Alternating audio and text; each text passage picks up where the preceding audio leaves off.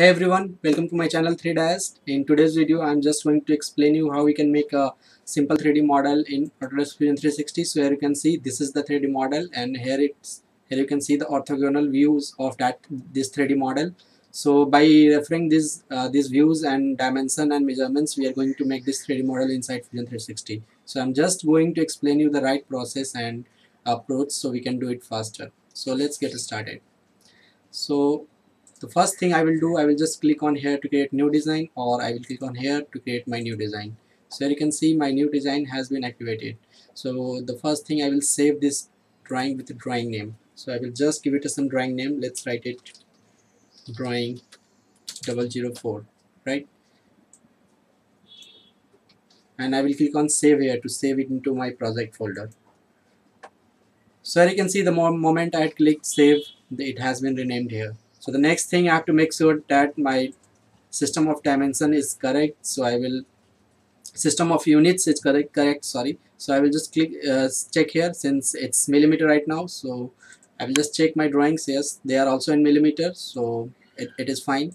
And the third thing, I have to make sure that my design history is turned on. So here these things here, it shows that my design history is turned on. So we are now completely ready to start our 3D modeling. So I will just click on to create a sketch here, and I will select this top plane as my sketch plane. So I will click on that top plane.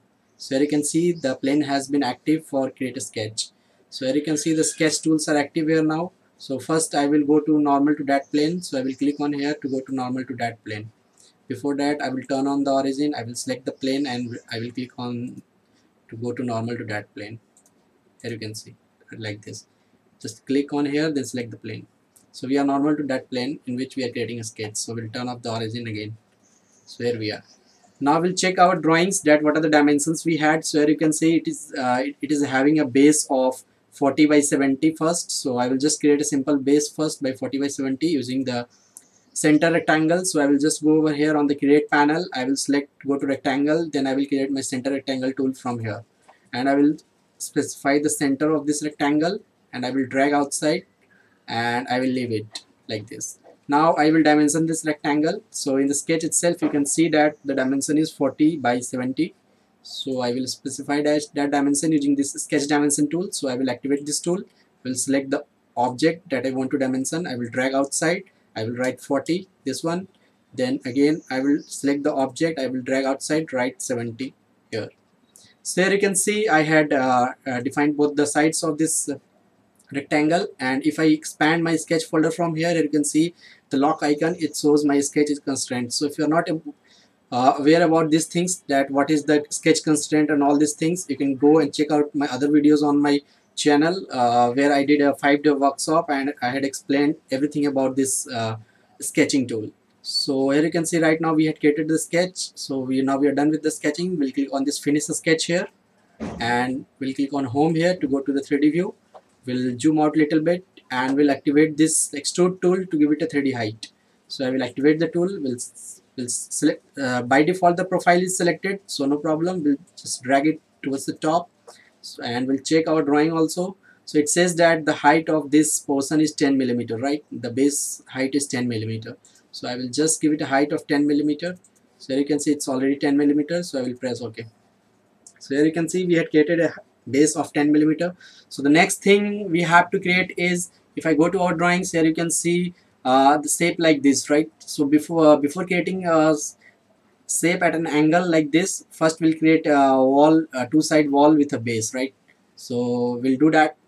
We'll come back to our Fusion 360 model design file, and we'll start creating sketch on this face. So for that, I will activate my sketch tool. We'll select that face, create a sketch on that face. So I selected that face, and you can see this face is active for sketching. So I will go to normal to that face. So I will activate this tool. I will select that face. Here we are. Now we'll create a sketch. If we see from the front view, you can see this is the sketch. So we are going to create where the height is 20, and then the width of these things are 10, and difference between the walls are 20 again. So we are going to create this kind of shape. Also from the bottom, it is 40 millimeter to the top. So we'll follow that dimension. We'll just create a shape like this as per our dimensions. not like that. If you are doing anything wrong, just press Ctrl Z to come back again, activate the line tool and keep drawing your things like this. Here you can see. Now the thing is, this one and this one are equal, so we'll select both the things and apply the equal constraint from here, so both became equal. Same manner, this and this are equal, so we'll select both the things and we'll apply the equal constraint, so both became equal. The next thing is, we'll dimension it from the bottom to the top. We got this 40, so we'll write 40 here, and this one is 10, so we'll just write 10 here. Since we had created this one 10, so and the constraint, equal constraint, is already applied, so this will automatically become 10, so no need to specify here. Now this one is 20, here it is, and also this one is also 20, so we'll write it like that. So here you can see, the moment I had provided all the measurements, it shows that this sketch is also constrained. So we are done for now, so we'll click on finish the sketch from here and we'll go to the 3D view. Here you can see, now we have to extrude this sketch up to this end, so I will just activate my extrude tool. I will select the profile and I will select the end up to which I want to extrude, so I will just select this face, and here you can see it is automatically extending up to that face, extruding up to that face like this. Here I will keep operation as a join and will press OK. So here you can see this shape we had created. Now we have to create some sketch. Now we have to create a sketch on this face, so we'll go over here. This face we have to make a circular cut here, and then this portion here. So if we seeing from the top, it is something like 10 millimeter thick wall, and then a circle of 10 millimeter dia with 15 millimeter distant from both the edges. So we'll follow these dimensions. We'll go to our Fusion 360 again, 3D model, and we'll select that face. We'll click on the create sketch from here. We'll go normal to that face. Here we are. We'll rotate it a little bit to bring it in the correct orientation. Now we'll create a wall from here to here like this, and we'll create a circle over here like this. Now we have to dimension this wall from this point to this point. It is 10, so I will just dimension it 10, and now I will dimension this circle as 10 millimeter of diameter. I will recheck it again, it's 10 or not. Yeah, it is 10, correct. And now I will specify its location from both the edges, like 10, not 10, 15 I believe, 15 from this end and also 15 from this end. So the moment I had specified all the measurements, here you can see it again says the sketch is constrained, right? So we are done. So we can now click on finish sketch here, and we'll go to home to see the 3D view. And now we have to extrude this wall towards the top. We'll check how much we have to extrude. So from here you can see that we have to extrude it by 20 millimeter. So we'll go over here, we'll activate the extrude tool, and we'll extrude this by 20 millimeters like this. There you can see.